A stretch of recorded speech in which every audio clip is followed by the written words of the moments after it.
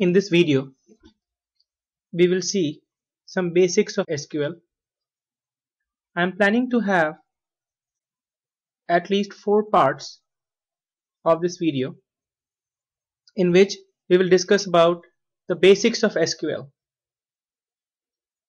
Then we will have another series of videos which will discuss on the advanced SQL concepts, and the third series would be some DBA level performance tuning, and we will see how we can manage the database performance using those commands. So as I said, this is the first video of the basics of SQL. We'll start creating few tables. So a relational database stores data in tables, which is in form of rows and columns. The query or the language to retrieve data from the tables is SQL. SQL is structured query language. Structured query language. So SQL is structured query language. In this example today, I have logged on using Oracle SQL Plus in the database, and if you need help installing Oracle, please feel free to contact at this email, Bharati DW Consultancy @gmail.com.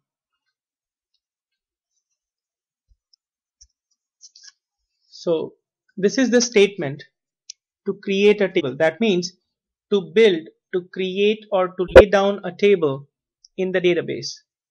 It's create table EMP, and this will have employee number, which is a data type number, employee name with the data type varchar. Varchar is character, string. Department is also a string, which is varchar, and varchar is like a text. We'll discuss about data types later. Salary is a number with 7 as the digits before decimal and 2 decimal places, and bonus is also a number. So let's create this table and see how it does. Create the table. So on the SQL Plus, we write this create table command, and once you press enter, the table is created. In order to query, we will use a select command. So select star from the table. The syntax is select star. Star means all the columns from EMP table, and right now we do not have any records or data in the table.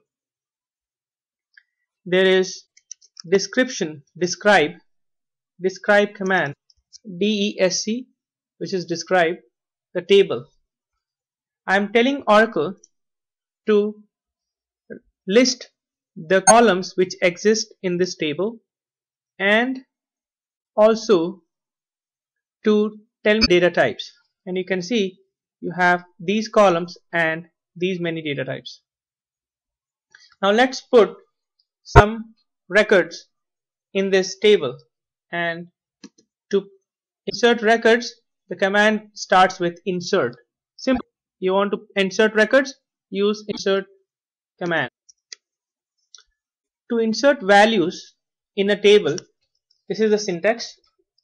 You have to write insert in table name, the all column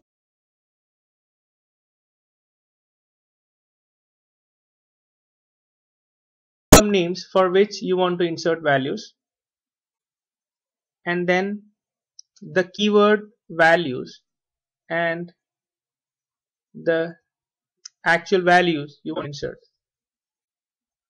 So that So I'm going to insert record in the table. So I said insert into EMP, which is the table name, all the columns. You can see the order of the columns. You don't have to be necessarily writing the order of the columns same, but it's always good. Values, the values which I want to insert, and 100 Sachin Tendulkar, IT, 12,000 as salary and 200 as bonus. Now I want to read the record. To read the record, we'll use again the command select star from EMP. Oops.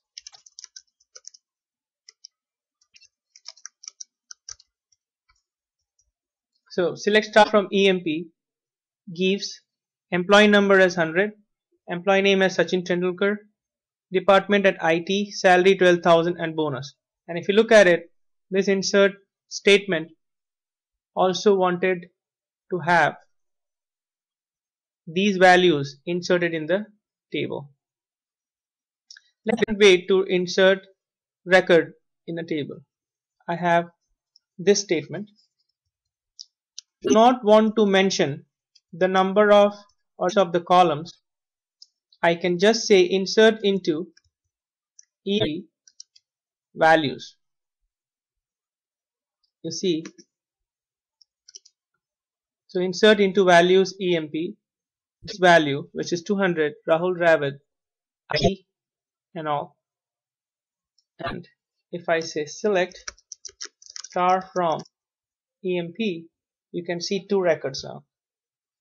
So in this we created a table and two records.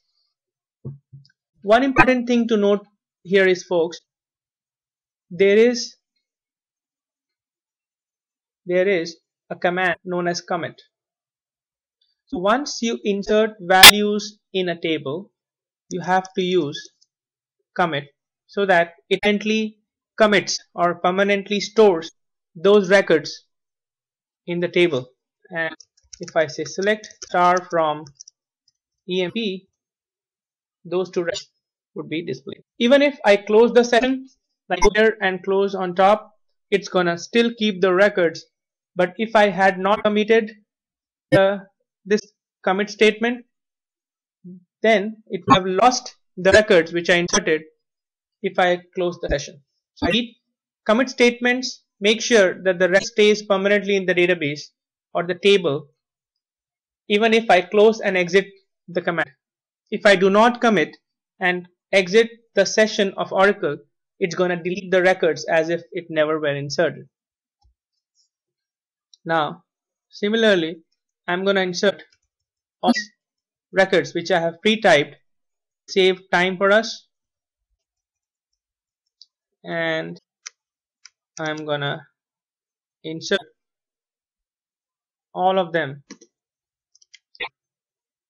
You can see all the records were inserted, and I say commit is to write, and I say select star from EMP, and you can see the records, 14 records which were inserted, all in the table. Let's create a department table. So I'll create a department table the same way as we created the EMP. Create table department DPT. The columns would be here. Okay, so there is an extra comma, so I can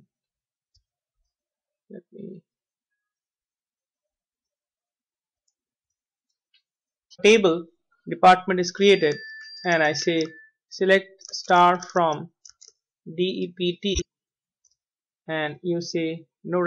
I can describe the table DEPT and it will tell me the columns of the department table.